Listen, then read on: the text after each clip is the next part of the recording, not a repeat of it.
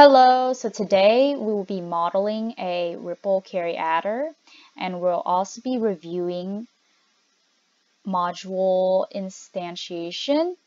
And so first of all, you have to create a file in Xilinx and follow the specifications. Make sure it's in Verilog. Pick the correct packages, and then first you would have to add a source. This time it will be a design source, and you can press right here under project manager, and this text editor would appear. So actually the purpose of this lab was to use the include function so that you can put the file with the design file within another design file. But the thing is, with this version of Xilinx, and because this app is on virtual lab, the directories aren't working correctly, so I have to include all 3 modules on one design source instead of having it on multiple design sources. And so first of all, our text editor should appear. We should have a timescale at the top. This indicates that there is 1 nanosecond per lap. And on line 22, we should have our half adder. So here we have our inputs A, B, output C, and output S. We have our primitive SOR gate right here with output S, input A and B. We have our AND gate, output C, and input A and B. We have our AND module. The following should be a full adder. We have inputs A, B, C in, output S, C out. We have our wires here. We have this half adder, just calling the other module, and mapping the ports. And this is actually mapping ports according to name.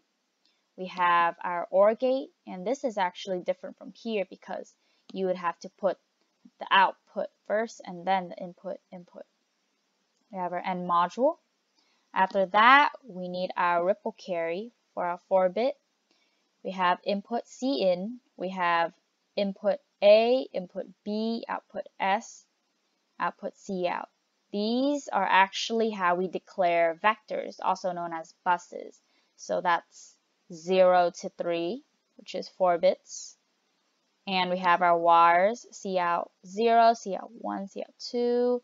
We're calling full adder, this module right here, and we're mapping the ports. And this is actually mapping according, or mapping in order instead of by name. This is by name. This is order. We have our AND module. And from here, we would have to run our schematic.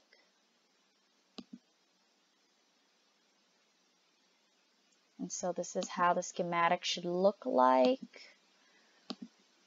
Probably takes a while to expand all these so we can see the full circuit.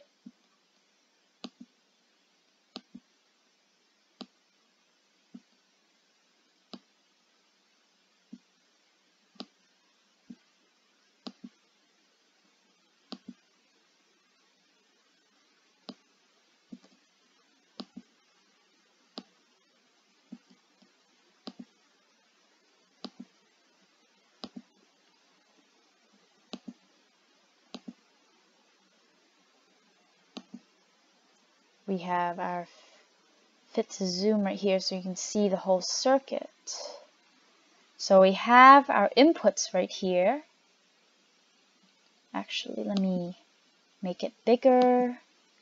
So I have our inputs right here. This should be our MSB. This should be our LSB.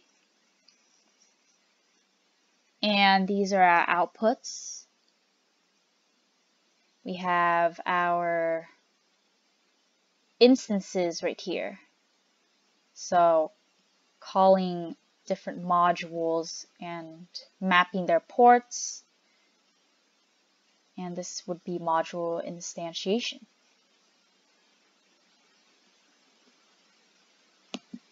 Now moving on to the test bench. So same idea, but this time you're going to add a simulation source instead of a design source. And of course, it also has a time scale. And so here, the simulation source is for your test bench, which would make a timing diagram once you run simulation. So we have our registers right here, C in, A, B, wire S, C out. Right here, it's indicating the bits, 0 to 3, that's 4 bits. It's a vector. We're calling our design source right here. This is our main module. And we are specifying the ports. There's the C in, A, B, S, and C out. We're declaring I, integer I, for the loop. We have our initial, we have our begin. This display is just displaying our title. We have our cin equals 0. Our for loop right here, iterating to 8, which would be in hexadecimal. We have our begin. This 1 right here, or this 5, is a delay of 1 nanosecond, 5 nanoseconds. So we have our A, B, random. Another display, this time displaying the outputs.